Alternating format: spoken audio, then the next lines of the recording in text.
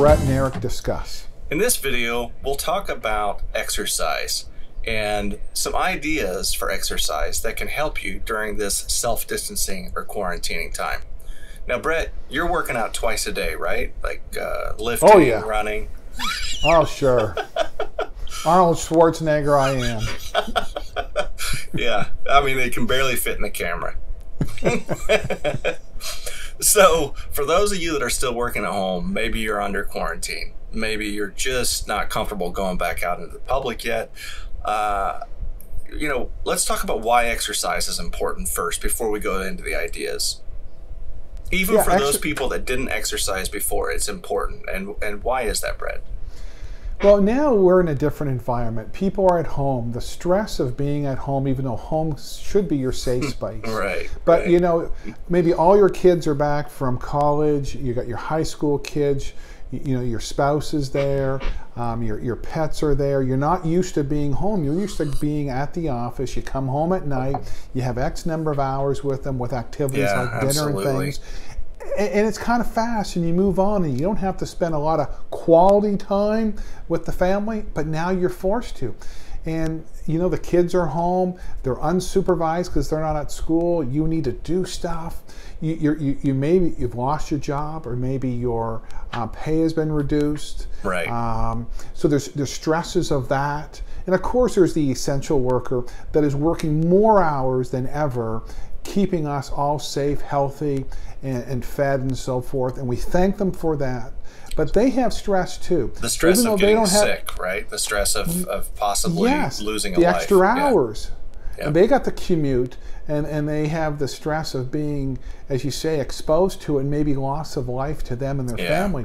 So they may not have that much time like the rest of us, but their need to reduce their mental stress, physical stress, and this is important for them as well. Yeah, so I think it's important to exercise, and I think that's true even for those of us that don't exercise. And let me give a simple example of why I think that is.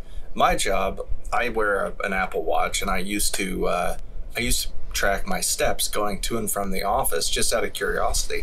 It's a big campus, and I had a long walk from the parking lot to the office, which you really notice, by the way, in the cold winter days. And it's about 1,400 steps each direction from my car all the way to the building, from the building entrance to my office space.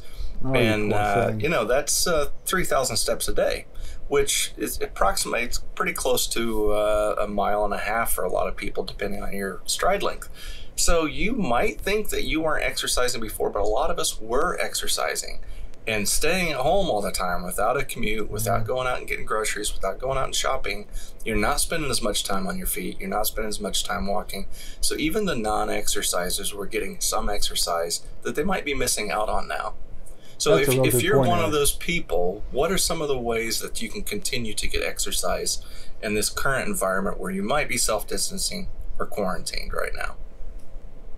Well, if you're at home, you have the opportunity to just utilize the basic stuff at home. If you're sitting in a chair, watching TV, binge watching as they talk about, instead of maybe those 12-ounce curls with a beer in your hand. It's coffee today. It's coffee? Okay, you got coffee. Well, good thing for this hour of the day. But, instead of being on the couch lifting bottles of beer, maybe you can pick up a brick. Maybe you have an old dumbbell somewhere in the basement. Also, you do leg raises. Like you're doing a lot of walking in the office. You're not at home. Leg raises. Maybe stand behind the chair and just do some squats. You can still binge watch, and you can still take care of yourself. That's right. And if you're fortunate enough to have a treadmill, you can set a TV up in front of the treadmill. You can binge watch your Netflix if you're able to do that instead of working, while getting some steps in. Exactly. And if you want to carve a little more time out for a little bit more structured exercise, you can go outside. Right. When I go to walk, I don't walk at a park or on the sidewalk. Actually, I go to the municipal building, the arts building, in the parking lot, which is empty, and I just do laps back and forth, trying to avoid people. To avoid the COVID-19. Yeah. Just trying to do whatever I can to I bet keep the you people are the around me only safe. person walking in a parking lot. I am. I am. And what's That's good interesting, for social distancing. I get it. very good. But what's really interesting is they park the extra police cars in this parking lot. So every now and then a police officer will drive in just to check to make sure. He is crazy. He's just going back and forth, back and forth. He's not scoping our cars. Yeah, that's But funny. anyhow. Well, I started walking as soon as I got into this current quarantine environment. And within a couple of weeks, I went from feeling so good from the walking, because, exercise releases endorphins. So I'd go out for a nice long 2.5 mile walk at lunch.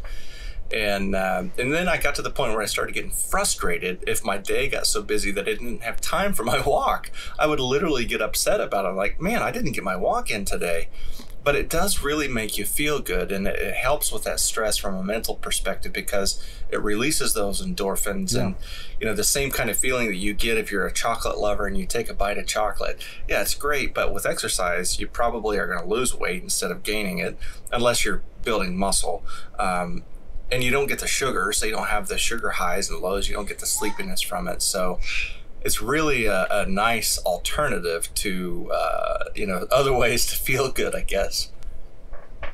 Yeah, good point. It does help your physical and also your mental outlook on things. And it's so important to do it.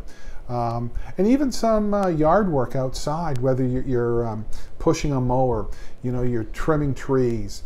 Right. You're doing landscaping projects where you're lifting stuff, you're digging stuff up, you're putting new stuff in.